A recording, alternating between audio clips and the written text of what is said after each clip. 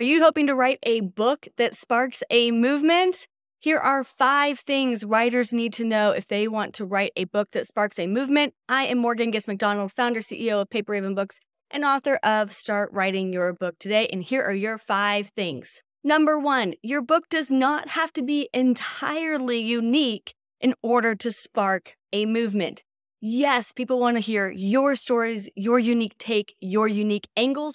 And your book is going to speak to a topic that people already love to read books on.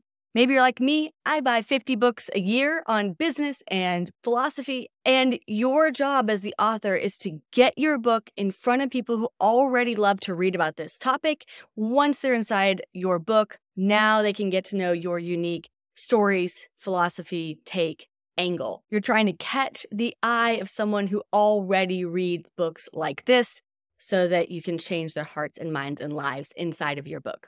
Thing number 2, your book does not have to be long in order to be powerful. My book is about 25,000 words, 150 pages. People constantly come back to me and say, "Thank you, Morgan, for writing a short book. I read it in a sitting or 2. And then I started writing my book," and I say, perfect, goal achieved. So think about, what do you really want to do with your book? And remember, short can be powerful. Thing number 3, if you want to write a book that sparks a movement, you want to be thinking, what is my reader going to get out of this book?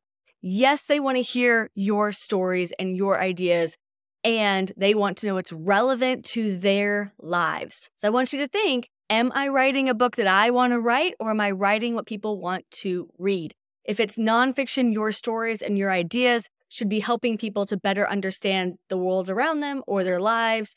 And if it's memoir or fiction, your stories and ideas should be capturing people's imaginations, getting them on the edge of their seat, bringing them through a reading experience that they're going to remember. You can start with a messy first draft, that's fine. And when you come back to revise that messy first draft, here's the question I want you to ask. What is my reader going to get out of this? Thing number 4, if you are writing a book that is going to start a movement, you'll want to stay in touch with your readers. So whether your reader finds your book at Barnes & Noble or a library or a bookstore or Amazon, you're going to want to know who is buying your book and how to stay in touch with them. The easiest way to do that is to make sure that your book has extra bonus resources or materials, and that you are linking or putting a QR code to a page where someone can provide their email address in order to get those bonus resources. Once they provide their email address, now you can stay in touch with them and help them on their journey. When I first launched my book, I had fewer than 100 folks on an email list, most of them family and friends and colleagues. And once I put my book out there with the bonus resources, I started growing my list by hundreds and hundreds every single month. I now have well over 70,000 folks on an email list. Sure, I have additional list building mechanisms, and my book is still one of my main list building mechanisms.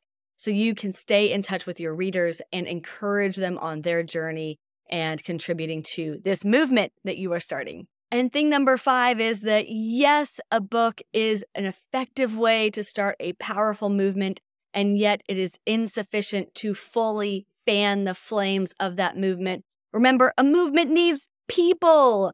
People who have read your book, been changed by your book, spread the word of your book to other people. And it is those people who are truly going to change the world. And your book does not have its own hands and feet.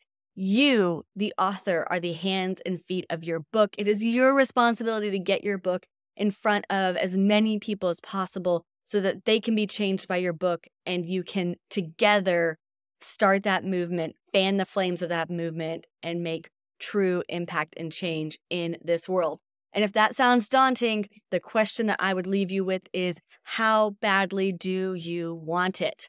I hope that's helpful for you in writing a book that sparks a movement, changes the world.